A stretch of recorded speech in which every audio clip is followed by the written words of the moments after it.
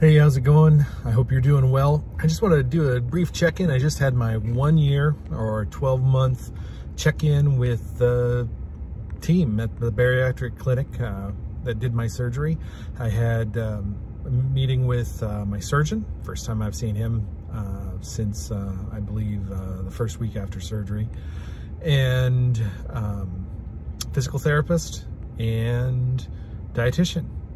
And we also did a body composition test, which was very cool. And I think that's one of the things that I get motivated about the most, is having a body composition test done here every time I come. So it's been tracking ever since several months prior to surgery. So one of the things that was really cool to see is that when I had that first body composition test, I had 103 pounds of body fat.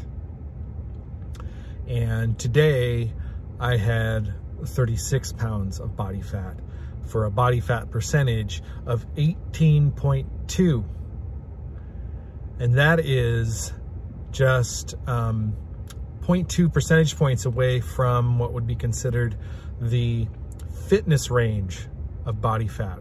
So 18 to 25 for my sex and age is normal, and almost down into the 17s. And muscle mass is on the high end of normal, if not better than normal.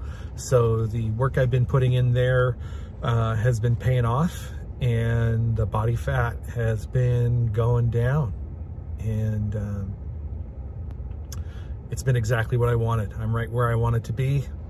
And now it is all about maintaining it, choosing the right foods, activity, and really 90% of this is food, 10% activity, continuing the strength training, that kind of stuff. But it's really about food and maintenance and good choices moving forward.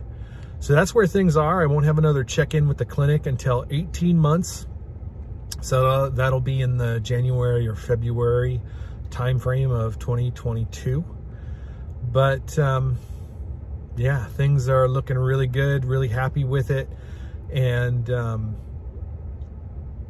I just wanted to share that. I was feeling good and just wanted to share it. And for people considering the surgery or in the middle of their process, stick with it. Make good choices. Keep moving forward. Good things are going to happen. Okay? So until next time, take care.